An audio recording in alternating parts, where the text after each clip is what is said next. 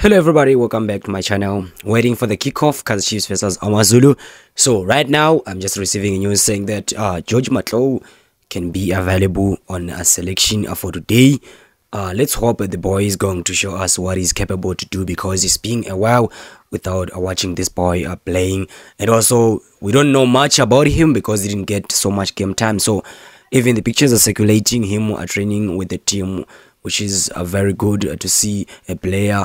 People believes, fans actually, they believe that that boy is actually creative on the midfield.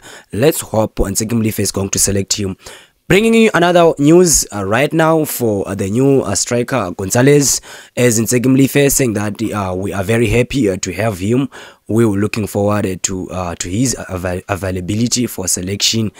And actually guys, there's also news which says he is not yet received his work permit, so it can be not possible for today to see Gonzalez playing against Amazulu. So guys, they're saying that he can be receiving his permit before Wednesday, where Kaizer Chiefs is going to face Stellenbosch. Let's hope this will come as we wish. I will see you on my next lovely video, and also your prediction on the comment section.